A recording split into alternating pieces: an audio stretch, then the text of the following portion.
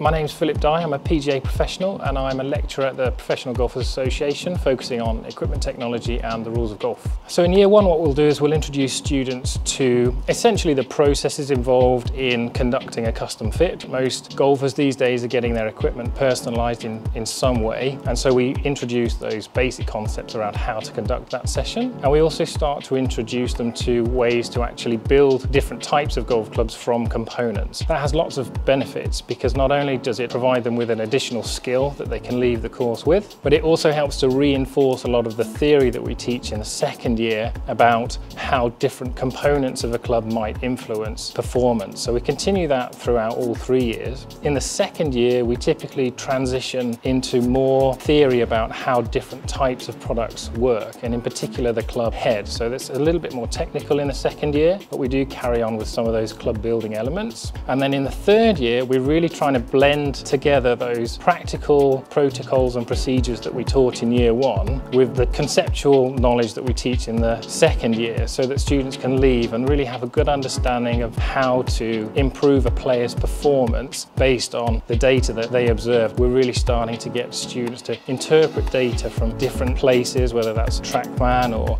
GC Quad or strokes gained information, and allow them to understand how that can be manipulated to improve performance.